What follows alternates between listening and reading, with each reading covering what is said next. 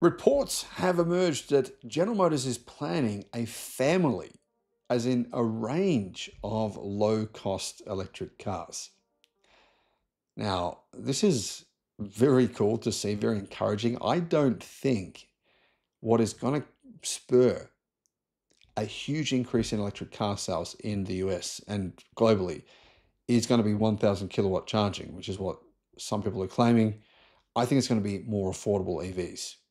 So, General Motors, this is great news. Hello, my friends. Welcome to the channel. I'm Sam Evans. You're watching the Electric Viking. GM has been quietly coming up with a plan for a family of low-cost EVs after the new Bolt. Now, guys, I said in my previous report that the Bolt was coming out not until early 2027, but I got that wrong. It's a 2027 model, but it's actually coming out in January of 2026. So not long until the Bolt comes to market. YouTube's new algorithm means that you're often not getting all of our videos in your feed. There's 7,500. I'm pretty sure you're probably not seeing a lot of them. In the description, there is a link to our newsletter. Click on that and you can get an update every day of all the latest news in the electric car industry. The long-awaited Bolt is going to have some pretty good upgrades versus the previous version. Price will be really good as well. It's going to be under 30,000 US dollars. And I think it's going to sell extremely well. But General Motors unfortunately said it's going to be a limited edition model, as in the car itself is going to be a limited edition. But while recently speaking about the company's future plans, Mark Roos, he's the president of General Motors, said there is a new affordable EV family coming. Unfortunately, he wouldn't release any real details. What comes after this, when referencing the Bolt, he said, whether it's called a Bolt or not, will be a family of things that is low priced. And when I say family, they won't be adopted. They'll be in the same vein of size and price. So what does this mean? Well, could be based on the Bolt. I think the Bolt might there might be a new platform, the Ultium platform.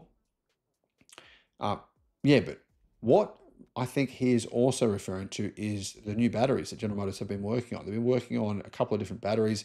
One of them is their manganese-rich lithium iron phosphate batteries, I believe. And those batteries, not lithium iron phosphate, but manganese-rich lithium batteries. And they're saying they'll cost a similar price to lithium iron phosphate batteries, but have about 20% more range, 20 to 30% more range than lithium iron phosphate, but the same price to manufacture the packs.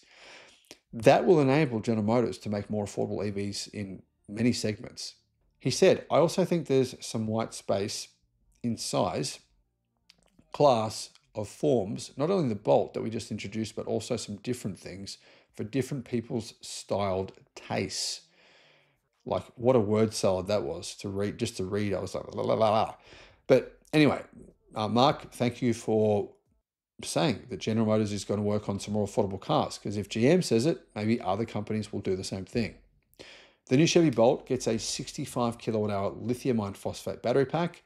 Of course, that battery pack is not made in the US, or at least the cells are not made in the US. They're made, I believe, in China by CATL.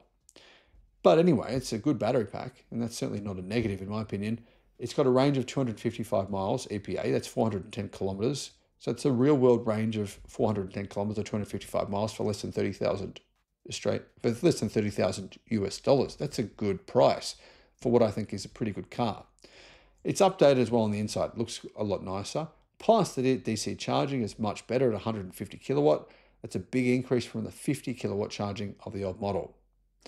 Future affordable EVs could get the same battery, or they could get that new battery from GM, which will have a lot more range. Now, Mark said that their new EVs will use different cell technology from old models. So I think basically Mark is saying, yeah, our newer EVs, they've also already confirmed this, will get these new lithium manganese rich batteries with higher energy density, which are cheaper than today's General Motors batteries to manufacture by I believe they said they're 30% cheaper to manufacture, which is a big difference. GM is expected to launch those batteries in either 2027 or 2028. And yeah, they're going to have a higher energy density than LFP, be the same price. So that's going to be great for consumers in the United States. I mean, I actually think that General Motors has put quite a lot of work into these new battery cells, and they will make a big difference to the market. I mean, if you can get an affordable EV like the Bolt and the range is increased from 255 miles by 30% to say over 300 miles, and the car is still 30,000 US dollars or less, maybe, that's going to be huge. That's going to drive more EV adoption. And, you know, they can have other versions of the Bolt. The Chevy Equinox, I mean, that'll get these batteries as well. That might enable them to bring the prices down a little bit for their base models. And the more EVs that people buy in the US, the cheaper they'll be to manufacture. I mean, it's just mass manufacturing, the principles of mass making anything. The more of any one thing you make, the cheaper it is to make that thing. Guys, what do you think about this? Is General Motors on the right track here? Do you think this is a good plan? Let me know in the comments. Thanks for watching.